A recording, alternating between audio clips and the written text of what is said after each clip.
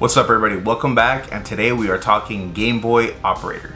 Yeah, so today we are talking about the Game Boy Operator. You might be wondering, what the heck is that? What is that thing called? And this is what it looks like here. Try to have my face.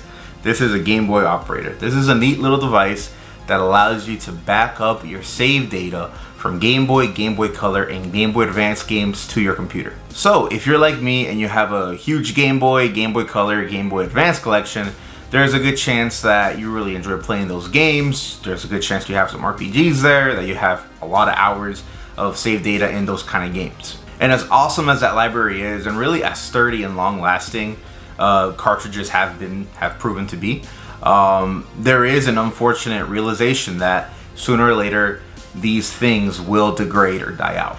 So when we're talking Game Boy Advance, for example, the Game Boy Advance, in order to save their data, it works in a more effective way compared to Game Boy Color. The Game Boy Advance saves their data through a chip that's on the cartridge board, which is more effective and long lasting. Now there are some Game Boy Advance games that utilize a battery in the cartridge. Pokemon games for one, those are the ones that I'm more familiar with. However, the battery is used for in-game clock features like tracking daytime, nighttime cycles. I know with Pokemon Emerald, for example, the battery inside that cartridge is used to track passage of time. So when you pick berries, when you plant berries in Emerald, 24 hours pass, you should have a new tree that has grown or a new berry, So when the battery runs out for example, in Emerald, let's say you pick a berry, it's always gonna stay empty, because whenever you turn the game back on, the battery is just gonna register it. Since the battery is drained, it's gonna register as day one always. So even though you could play the game, even though you could save normally, you just lose access to kind of like that specific feature. However, when we talk Game Boy and Game Boy Color, they do require a battery to retain saves. And this goes for a lot of their games. Pokemon games, I know Final Fantasy, some RPGs that they have there as well. The Zelda games, they have a battery that is used to save data onto those cartridges. I have a copy of Zelda here, and you could see right there, you can see at the corner, you can see how there's a battery right there. That battery is used to retain save data. So what does this mean?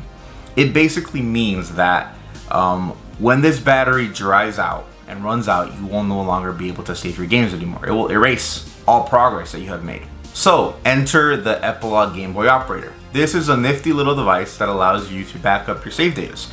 It backs them up to your computer. So it is always good to have a backup plan in case the worst happens, right? So let's just kind of go over the features, and you kind of be the judge if this is something that works for you or not. All right, let's get started. All right guys, so I'm going to show you this angle to make things a little bit easier here for me in terms of the editing for B-roll. So when you first get your Game Boy Operator, it comes in this box. And here there is a pamphlet with a list of instructions, and here you're going to get a link to a site that you could type in. So the pamphlet comes in with a link to the site. Now you could go to the site itself and go to downloads right there. Downloads, I'm already in the download page here. You could see you could pick for Windows, Mac, or Linux. And from there you download it, and then you just basically run the installer and you're good to go. Alright, so once it's downloaded, you could just open, once you have it installed, you could open up the operator and you're going to get this window. It's going to say it's searching. All you have to do is get your operator just right here, plug it into a cable. And what you're going to want to do is directly plug it into your computer, and it'll be right here. I put it here on the side. There we go. So once that is up, you have a little light that goes off right there, and then there you'll say please insert a cartridge. So for preferences here, let's go with Donkey Kong Country right there. We'll plug that in, and you get an instant connection. So right here you have a menu. It gives you a brief description of the game, and it has a launch button here. Now we'll get to that later. First we want to go to data. Let's cover the backup save data first, and you're going to want to go to download save right here. You go to download save, transfer a duplicate of your save data from the cartridge to your computer, and you can back up your save file or edit with an external program. So basically you hit start, and it's going to take you to this window where you select where you want it to go. the cool thing is that you could organize it however you want. So I created an epilogue backups folder in my computer, and I have a saves folder. And I'll hit save. Boop. I think it already did it. Yes, it did. It just does it really, really fast. It's very, very fast at doing this. It's super easy. And that's basically the upload. You're uploading your save data. Once it's there, you got it. Or you could hit upload save, transfer duplicate of your save data from your computer to the cartridge, and pick up the game right where you left off. And you could do that as well. You could send the last save file you have back into the cartridge if you want to do that as well. So that's your main feature. Super easy to use, it's easy to install, it's quick, it's fast responsive, and that's something that I really enjoy. It's nothing that's going to take too long, it's not a tedious process. It's literally plug, connect, download, you're done. Now let's cover some of the other features that this device has. The other one that I was also really interested in was it has a cartridge authenticator. This means that it can like scan the cartridge and tell you if it's actually authentic or not. So we're going to test this out with two games. I have here a copy of Pokemon, if this thing wants to focus. Right here I have a copy of Pokemon Leaf Green and a copy of the Minish Cap. This is a reproduction cartridge, I know, and this one is authentic. So let's test that out. And there, instant connection. And let's zoom in real quick. This is much zoomed in as I can get, but you're going to get this green circle here, and it's going to say official cartridge. This lets you know that the game is authentic, that it is real. So now let's try the Minish Cap.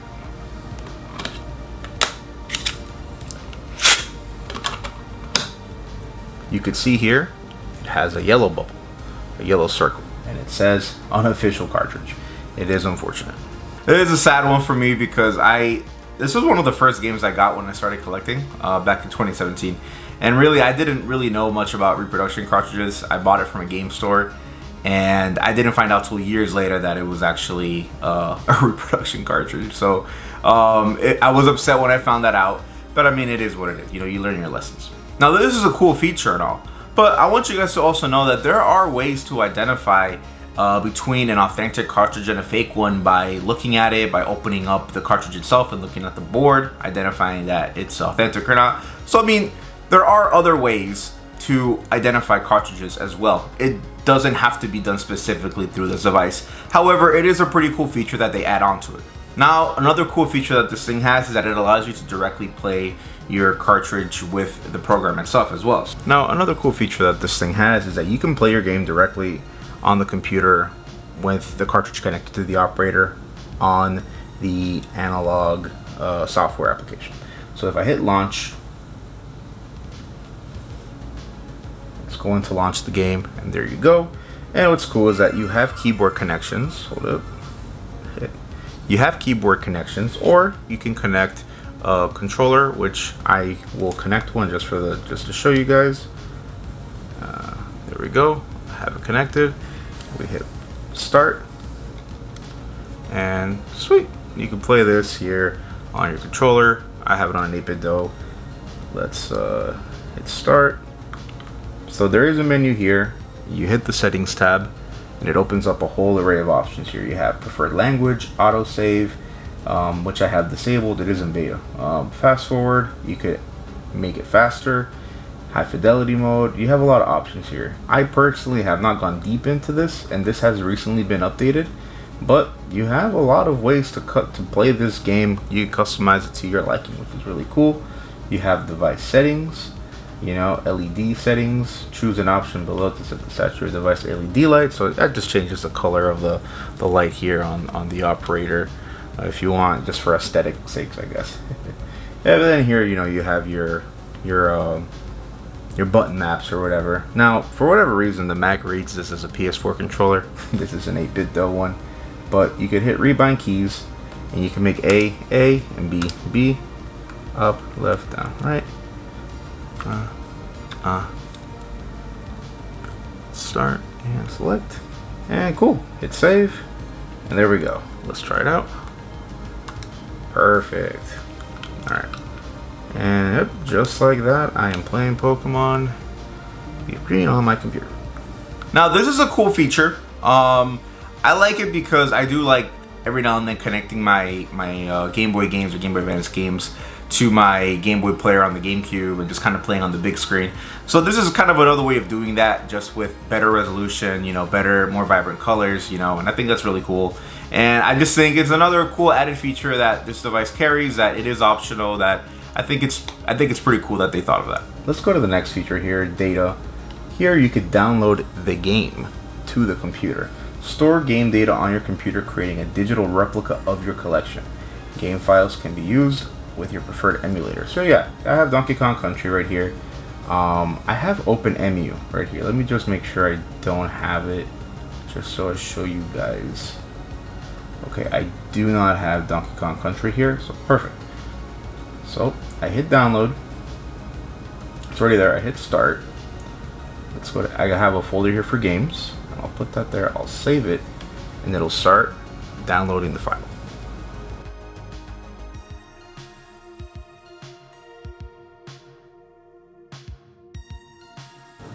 Games, Donkey Kong Country, which is right there. Click and drag. Okay. And once you click and drag it, there it is. It's right there, Donkey Kong Country, ready to play.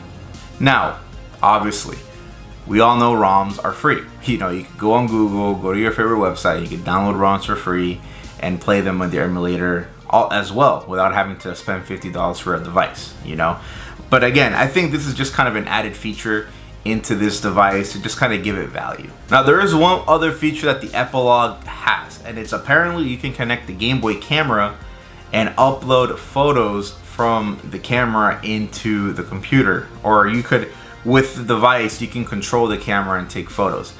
I don't own a Game Boy camera, unfortunately, so I don't know how effective this works, but again, another cool feature. I would like to get my hands on a Game Boy camera, maybe do a follow-up video and show you guys how that works, but that's a conversation for another day, unfortunately. All right, so the final kind of conclusion here.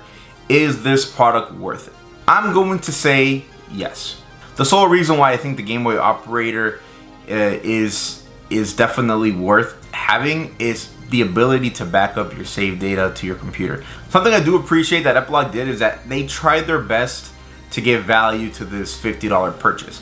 I think $50 for an item that only backs up your save data, you know, could be debatable. The fact that they include in these extra features there and they try their best to kind of make it, you know, accessible and give it quality of life improvements, I think it's cool. But those are things that honestly you can live without. At the end of the day, there are other methods into identifying authentic and reproduction cartridges, you know, that are free. At the end of the day, ROMs are free. You could download them and play them in your emulator of choice right now, you know, and it won't be a problem. At the end of the day, there are those methods there. And if honestly, if you're in kind of that camp where it's like, you know, I don't really play games physically like that, like this really doesn't make any sense to own at all.